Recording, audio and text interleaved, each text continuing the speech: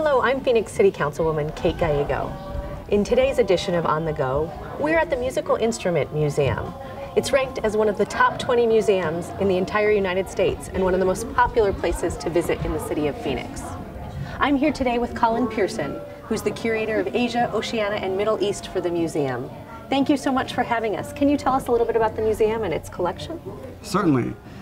We have a collection of almost 16,000 objects. That includes instruments and the various accessories that they come with. But what really makes the collection special is that it includes every country in the world, which I don't think any other museum has even attempted to do. So that really makes the museum truly unique. We are so lucky to have this in Phoenix. I'm particularly excited for an exhibit that's coming up this November. Can you tell us what you're planning? Absolutely. So we have a very exciting partnership with one of the national museums in China called the Hunan Museum. And by partnering with them directly, we've been able to access their collection of instruments and artworks from antiquity, span all the way back to their Neolithic period, about 9,000 years ago, all the way up to the 20th century. And the collection is this incredible group of musical instruments that have actually been preserved, and also really beautiful and exciting artworks that depict music and opera performances throughout China's history. So it's a really unique opportunity for us, and a great challenge, and it's really exciting for us to be able to share it with people here in the Valley and hopefully all of the U.S. Is this an exhibit you'll be able to see anywhere else? It will not be available anywhere else. This is the first time this collection has been displayed in the United States, and it'll be here for 6 months, and then we put it back in the crates and send it straight back to China. And you've spent a lot of time preparing for this exhibit. We have indeed. We've been working on a relationship with the Hunan Museum for the last 3 years, and we've made several trips to visit the museum and collaborate with our colleagues, even to produce special multimedia that is exclusive to this collection. Even more exciting, we've entered into a bilateral cultural exchange relationship. So once this exhibition is over, at some point we will then create our own exhibition from our own instruments and send that to their museum in China to be shared there. So it's a really exciting two-way relationship. We are so lucky that this is coming to our city. We do a lot of work with China. We have a robust sister city partnership with Chengdu in China, as well as a lot of economic development and ties on the financial side, robust Chinese community. But this sounds like something that, even if you've never been to China, you'll really want to see. Absolutely. I think everyone will be able to appreciate it, whether they love music or art or culture or history, or maybe they don't have the slightest clue about Chinese history. They'll walk away with a real sense of appreciation and love for it. Excellent. Well, I will look forward to this November. While we're talking more generally about the museum, tell us a little bit about some of the performances that you can see here. Absolutely. So we have an absolutely gorgeous 300-seat theater right here at the museum, where we stage about 250 or 260 concerts per year. So there's always something exciting here, and as the level of performances that they get here is incredible, and there's truly not a bad seat in the house. You can just check the website for the most current concert listings, and there's bound to be something that's going to catch anybody's attention. Thank you so much, Colin, for this inside look at what's coming up.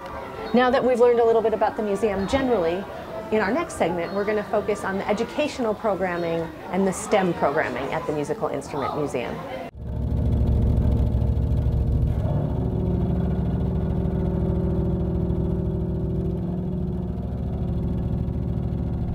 Welcome back. The Musical Instrument Museum has an extensive education program. I'm here with two of the experts, Katie Runyon and Brian Dredla, who are going to tell us a little bit about what the museum does. Katie, can you tell us about the gallery that we're located in? Absolutely. Thank you so much for being with us here today. We are in the STEM gallery, that stands for Science, Technology, Engineering, and Math.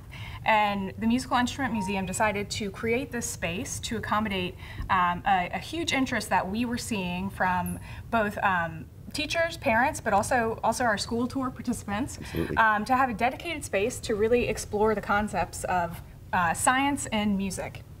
Wonderful. We found it really exciting to be able to show our guests how there's a connection between science and an art form that they already love and appreciate so much. So this space is designed to kind of give guests a new way to look at music and a new way to think about and hear music, not only while they're here at the museum, but also when they're hearing music in daily life. So we're really excited about that. Wonderful. What are some of the favorites among students who take field trips here? Oh gosh, science related specifically, we have a huge octo bass downstairs in our orientation gallery, which is a giant stringed instrument that is so large that you can actually see strings vibrate just with the naked eye without needing to actually slow anything down, which is something that we do here in the STEM gallery. Is we have footage of instruments vibrating shown in slow motion. So that's been really popular, to be able to show that kind of thing that you wouldn't necessarily be able to see. But anything with how instruments work or how sound is produced, you know, getting to those questions as far as how something works or what's behind something that we know, that's what gets kids really excited. Wonderful. And Brian, what else should we know about the museum's educational programs? Well, we offer a lot of programs within our education department. We have an entire class series called MIM Kids that is a sequential set of 3 classes that are appropriate for kids from birth up through grade 12. We have Mini Music Makers. That's our class for our youngest children. That's the early childhood movement and music class. Then we have Musical Adventures, which is the next tier in the series. Where kids, there's a geography focus and they learn about music from all over the world, they make instruments, things like that. And then the final class in that series is called Junior Museum Guides. That's for our older students. That teaches public speaking as well as leadership, and that culminates in a project where the students lead public tours here at MIM on one of our program weekends. In addition to those class series, we have an entire range of signature events that we do here at the museum, that there's always things for kids and families and educational opportunities for both kids through adults. So, wonderful. A great way to learn about science as well as museums and music. Absolutely, absolutely. Fabulous. We've been very focused on the city about the economic impact of arts, and helping you develop that future workforce is wonderful. Thank you, Brian and Katie. It's been wonderful to learn about the educational programs at the museum. It sounds like there's a lot to do here on a field trip or just to bring your family, one of our top tourism locations. And thank you for all you're doing to support the arts and culture in the Phoenix area. It's been a real economic driver for us at the City of Phoenix, and we're so lucky to have the Musical Instrument Museum in our city. This has been On the Go with Kate Gallego. Thank you so much for joining us today. If you have any questions, please feel free to contact my office. Have a great day.